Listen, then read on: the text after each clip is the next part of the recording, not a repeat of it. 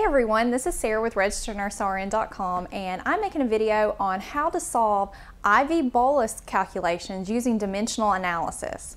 Before you watch this video, you'll want to go to our website registerednursern.com and download the worksheet that correlates with this video and download the metric table so you can have that as a reference while we solve these problems.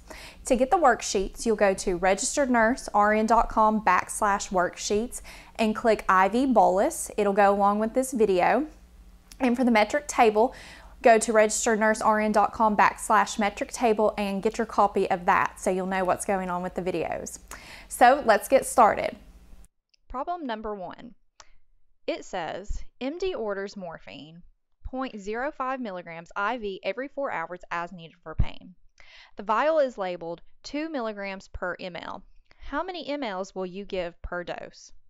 First problem is asking us how many, from the doctor's order, he ordered 0.5 milligrams, and now the vial that we have, which is a vial that has 2 milligrams per ml, how are we going to get, how many milliliters per dose are we going to draw up?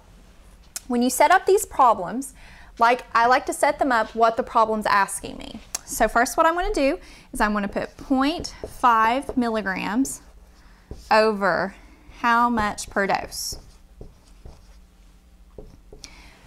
When you're using dimensional analysis, if you're not familiar with how to use dimensional analysis, be sure to watch my video on what is dimensional analysis, and I go through how to set up problems doing dimensional analysis, because if you don't know how to use dimensional analysis, you might get a little confused. So what we're going to do with dimensional analysis, you work diagonally. We're going to move milligrams down because from the problem we are trying to solve for milliliters. So according to the problem, look at your worksheet, we know that our vial has 2 milligrams per ml. So we're going to put 2 milligrams here, and for 2 milligrams there's 1 milliliter. And the doctor has ordered 0.5 milligrams. So we are solving for milliliters, so we are done because our milligrams cancels out. And we're going to multiply everything at the top and multiply everything at the bottom. So you get 0.5, and then you get 2 for the bottom, and you're going to divide 0.5 divided by 2, and that gives you 0.25 mLs per dose.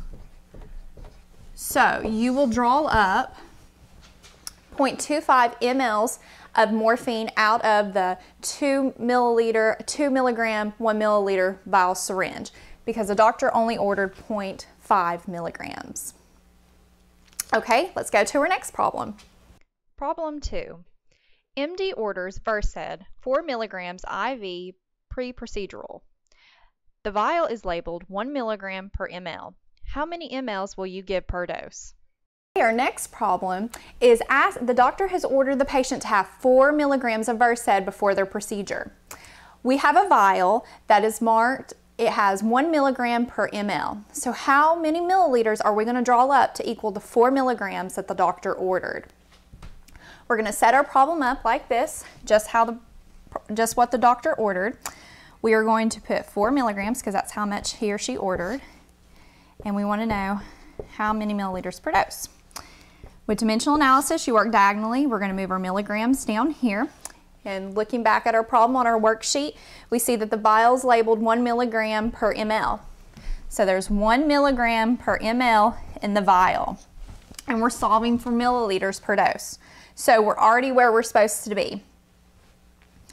Milligrams cancels out.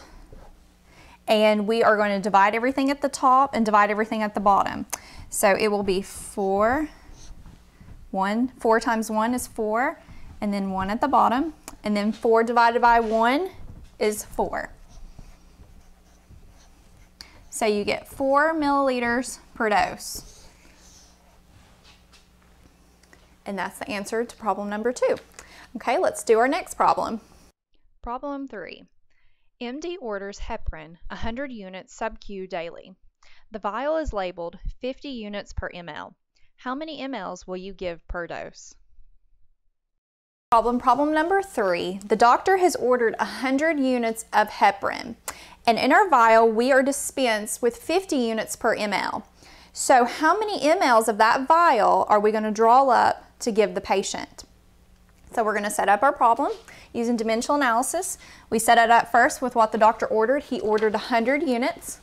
So we're going to put 100 units. And we want to know how much per dose. We're doing dimensional analysis, so we're going to work diagonally. We're going to move units down here. And we're going to look at our problem. And according to the problem, we are dispensed with 50 units per ml. So the vial contains 50 units per 1 ml. And we're trying to solve for milliliters per dose. So units cancels out, and we're going to solve because we're already at milliliters. We're going to multiply everything at the top. 100 times 1 is 100. And the only thing to multiply at the bottom is 50. 100 divided by 50 is 2. So the answer is 2 milliliters per dose. So we're going to draw up 2 milliliters, and that will equal how much the doctor ordered, which is 100 units. Okay, let's go to our next problem, number 4. Problem 4. MD orders Benadryl 25 milligrams IV as needed for itching. The vial is labeled 100 micrograms per ml. How many mLs will you give per dose? Problem is asking us to solve for how many milliliters are per dose. The doctor has ordered 25 milligrams, and the vial we have is in micrograms. If you notice, it says 1,000 micrograms per milliliter. So looking at this problem, we know that this is going to be a two-step problem. We're going to have to convert from milligrams to micrograms. So what we'll do is we will write what the doctor ordered. He ordered 25 milligrams, and we're trying to figure out how many per dose according to the vial we have. We're doing dimensional analysis, so we're going to work diagonally. We're going to move milligrams down, and we're going to look at our problem. And as I pointed out, the vial is labeled in micrograms. So you're saying to yourself, okay, I've got to convert this micrograms that I'm giving, I've got to convert to get to micrograms in order to solve this problem. So this is where the metric table is going to come into play. You're going to look at your metric table, and you know that there is 1 milligram for 1,000 micrograms. So we're going to say 1 milligram equals 1,000 micrograms because we have to get to micrograms in order to convert and solve this problem. So milligrams cancels out. We're going to move micrograms down at the bottom. And now we can use the information that we're given in our problem. In our problem, it says 1,000 micrograms. So there's 1,000 micrograms per 1 ml. And we have got to ml because that's what we're solving for is milliliters. Micrograms cancels out, and now we're going to solve. You're going to do 25 times 1,000 equals 25,000. And then you're going to multiply everything on the bottom. 1 times 1,000 is 1,000. And then you're going to divide. 25,000 divided by 1,000 equals 25. So the answer is 25 milliliters per dose. That's how many milliliters you would have to draw up of Benadryl in order to give 25 milligrams out of the 1,000 microgram vial that you have. Okay, that's how you solve that problem. Let's move to our last problem, number 5. Problem 5. MD orders digoxin 0.125 milligrams IV stat. The vial is labeled 500 micrograms per 2 mLs. How many mLs will you give per dose? This problem, we are given a doctor's order for digoxin 0.125 milligrams. Our vial that we have is a 500 microgram vial per 2 mLs. So every 2 mLs that you draw up, there's 500 micrograms. But the doctor has ordered 0.125 milligrams. So we know by looking at this problem that we're going to have to convert from milligrams to micrograms in order to get how many milliliters we're going to give per dose. So this is going to be a two-step problem just like our other problem. So let's set our problem up. First, we're going to write down what the doctor ordered. You always start out with that. He ordered 0.125 milligrams. We want to know how much per dose we're going to be giving. Dimensional analysis, we work diagonally. We're going to move milligrams down because we got to go from milligrams to micrograms in order to get our milliliters, because the problem is in micrograms. That's what we're given. So we're going to have to convert milligrams to micrograms. This is where the metric table comes in. We know according to the metric table that 1 milligram equals 1,000 micrograms. So 1 milligram equals 1,000 micrograms. And now we can plug in their information that we have in our problem with how much we have in our vial.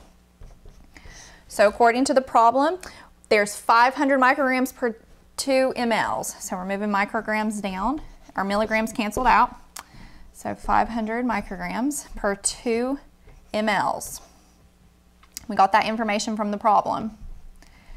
Now we have got to milliliters because micrograms canceled out, and we're ready to solve because we're trying to get to milliliters.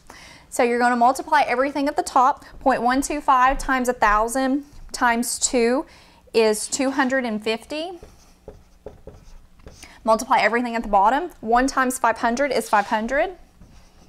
And we're going to divide 250 divided by 500, and that is 0.5 milliliters per dose. So from your vial that is labeled 500 micrograms, you're going to be drawing up just 1/2 milliliter in your syringe to give to equal the dose that the doctor ordered. So that is some dimensional analysis on some problems that you'll see in nursing school, how to solve them using dimensional analysis. Now go to our website, registerednursern.com, and go to the quizzes and test your knowledge to see if you grasp this based on this video. We have a quiz that will test your knowledge on that. It's called the IV bolus quiz, among other dosage and calculation quizzes. So I hope you found this useful, and thank you so much for watching, and be sure to check out our other videos on dimensional analysis. Thank you.